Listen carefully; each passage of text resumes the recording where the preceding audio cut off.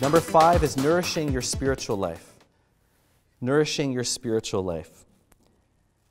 You were designed to need regular outpourings of the presence of the living God into your life.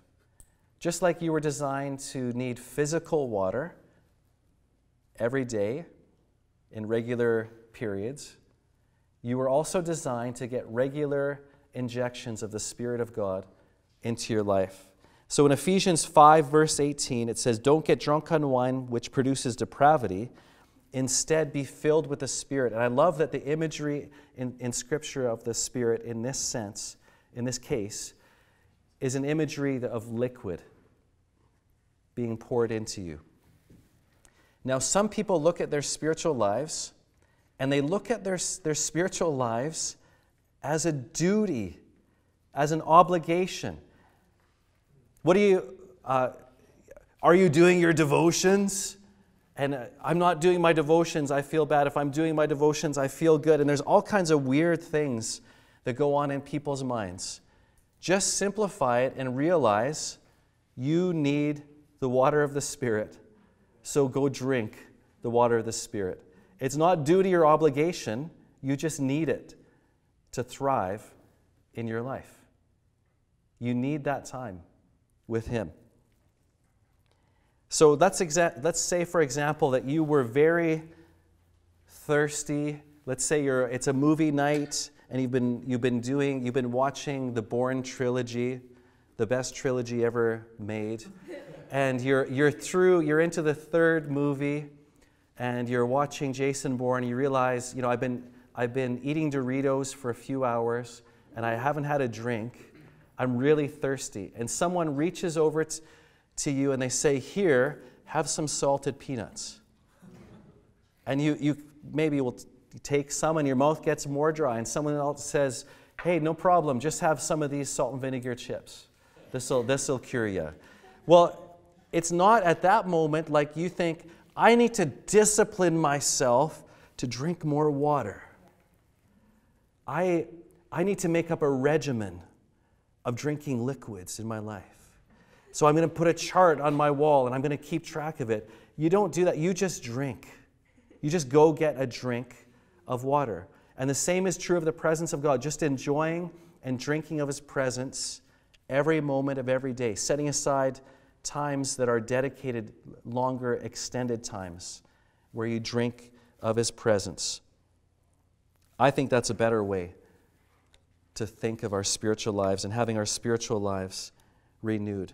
What I'm really enjoying doing in my life these days is hopefully getting up before the rest of the family, make myself a cup of coffee and have some breakfast, and then I go to my special chair and I drink a cup of coffee and I meditate on the goodness of God. I just sit there and I enjoy a good cup of coffee, maybe the sun's rising, and I'm thinking, God is so good. God is so good. I'm reminding myself, God is good. God is good. God is for me. Have another drink. God is for me. His purposes for me will prevail. And then I open up the Scripture and I go through different, maybe 1 or 2 chapters a day, and just drink what I can from there, and pause on the truths that God seems to be bringing to the surface in that reading. And then I do some journaling. I talked about that a lot, some thankfulness journaling. If I have time, I might also confess out loud some things that are true about me and who I am in Christ. And I might take time just to read a good Christian book that nourishes my soul and gets me motivated and fired up. I have been so replenished by taking extended times with God. And I started it not because I wanted to be spiritual. Being spiritual has nothing to do with it. I'm just really, really, really, really thirsty. And I really need my bucket filled. So I'm going to stay there for a long time. It's the opposite of what you'd think. I'm not trying to be anything. I'm just trying to get a drink. And you need to take extended times and drink. Have your soul nourished by the Spirit of God.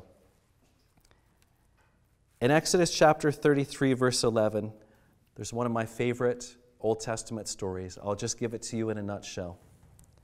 It says that the Lord would speak to Moses face to face as one speaks to a friend. Then Moses would return to the camp, but his young aide, Joshua, son of Nun, did not leave the tent.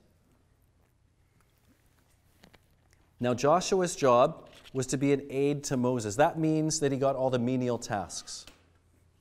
So if Moses needed his staff brought to him, he would say, Joshua, bring my staff to me. And then he'd have to go get it.